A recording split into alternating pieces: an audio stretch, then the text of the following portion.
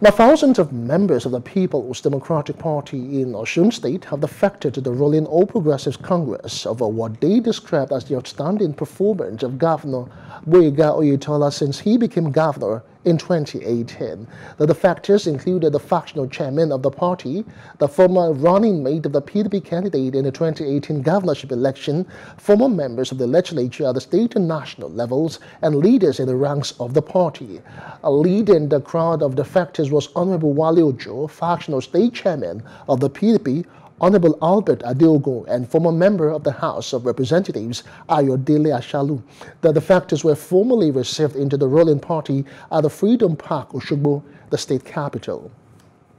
One of the things that agitated our minds some years back was the fact that there was a uniform which was made unitary, where students are made to wear the same uniform across the state. We were against it. But today, each school has its own uniform. One of the credits you can give to Oyetola, there are too many to recount in a minute. But I want to tell you that we have come to collaborate with him, to assist him, so that he can do better for Osun State.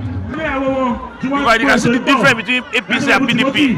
From candidates to leadership to structure and network of the people.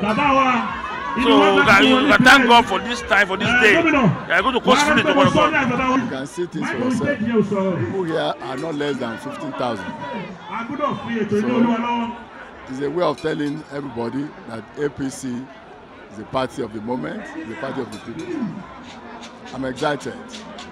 It gives him more confidence that winning this election is, by the grace of God, certain.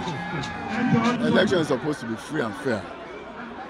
You should not force anybody to vote on you. Let everybody exercise his or her rights without any intimidation. We don't preach violence. The state is the most free state in Nigeria, and I want it so. So I'm appealing to the opposition party to... Please do subscribe to our YouTube channel and don't forget to hit the notification button so you get notified about fresh news updates.